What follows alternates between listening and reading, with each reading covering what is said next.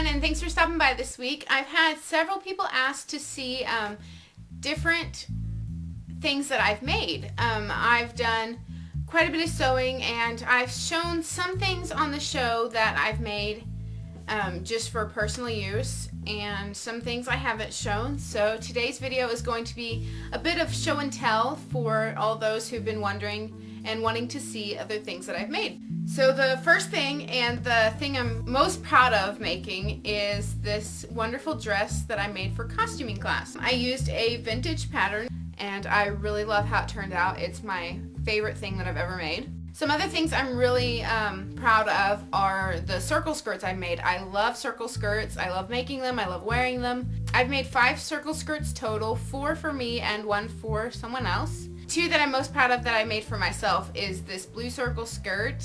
The other one is this skirt I made out of a Pikes Peak shirt that my mom gave me and some green jersey knit that I had lying around, and I just think it turned out really cute. The skirt I made for someone else is this one here. I made it for Mary Ann. She sent me a shirt and asked me to do something fun with it, so I made her a skirt.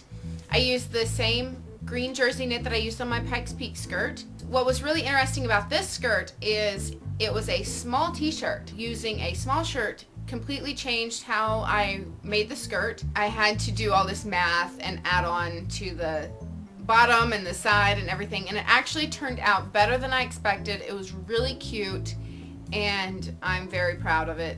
One thing I was kind of known for my senior year of college was my hats.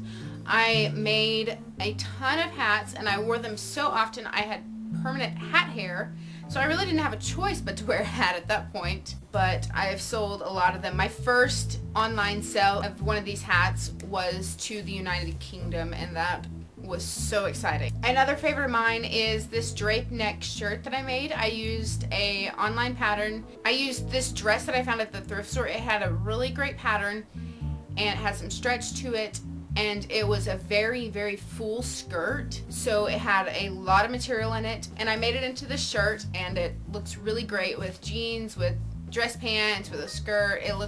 It can look professional and it can look casual, so I really like it for that. My latest project has been wrap skirts. I've been using a lot of recycled linens for wrap skirts, and I've had a lot of fun making them. I've made 4 of them now, and it's just really fun to see what combinations you can do for the reversible parts, and they're a lot of fun to make, and they're a lot of fun to wear. And last but not least is the first Halloween costume that I made for myself, like an actual costume, not just like throwing things together out of my closet.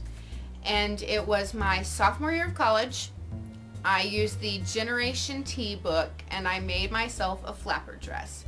And this is the only photo I can find right now, so I had turned it black and white so it would look more 20s, I guess. I don't know. I put it on Facebook like that, so I don't know. It's the only picture I have right now. So this is my flapper dress. It actually is, the base color is black, and then it has pink and purple fringe, but you can't really tell in the photo. But it's made out of 5 t-shirts that I got at the Salvation Army, and it was a lot of fun. I got a lot of compliments. People couldn't believe that I made it, and so yeah. So stick around after the break, and I will be giving a little YouTube update.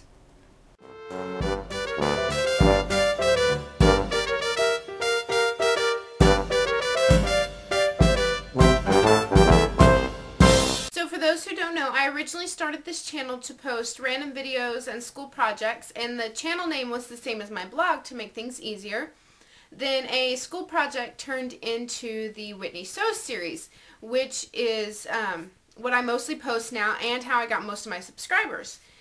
And I've been wanting to post other types of videos lately, but I didn't want to make my subscribers mad who are counting on just Whitney Sews videos.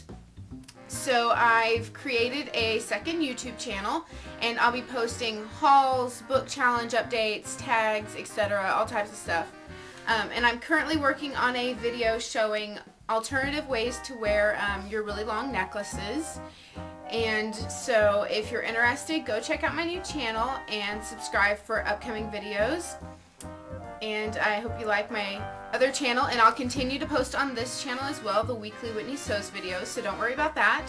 But anyway, thanks for stopping by this week, and I hope you enjoyed the little show and tell, and I will see you again next week with another video. Bye!